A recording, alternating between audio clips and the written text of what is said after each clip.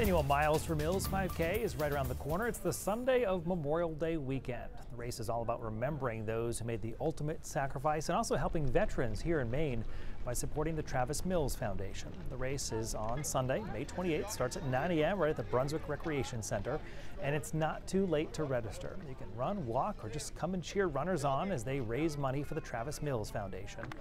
The organization sends critically injured veterans to a retreat in the Belgrade Lakes area where they can relax and enjoy the outdoors. The in-person race is 3.2 miles. The registration costs $35. You get a t-shirt with it. The founder, Travis Mills, is a quadruple amputee himself and says he hopes this race brings light to veterans who have been critically wounded.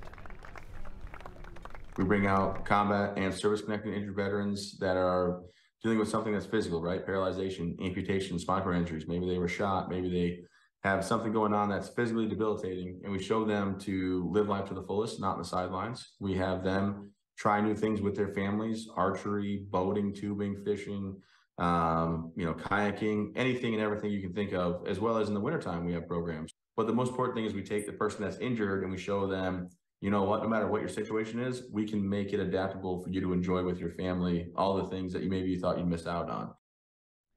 And our Samantha York will be the MC for the Miles for Mills 5K. You can also see Travis Mills and his wife. They're competing on the NBC show The Wall right here on NBC. That's tonight at 9 o'clock.